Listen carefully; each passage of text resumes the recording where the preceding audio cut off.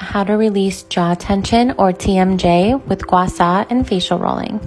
First, you want to start with a good facial oil. I'm using the Queen of Spades. It's a very nutritious sea buckthorn blend and also has a great slip for gua sha. Next, you're going to take your gua sha like this. You can do medium pressure when you're working your jaw area, especially if you carry a lot of tension. And you can do each movement I'm doing 3 to 5 times each, depending on how much tension you're carrying.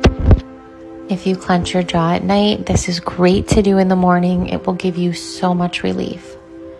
You're going to take your tool from your neck and then glide up right over your jaw.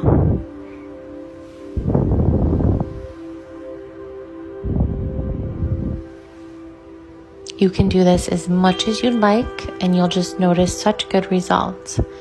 At the end, I like to take the tool and wiggle it, and then at the very end, you want to go down the lymphatic drain. Facial rolling is another quick, easy way to really massage a sore jaw. I keep this bedside for nights that I do end up grinding my teeth.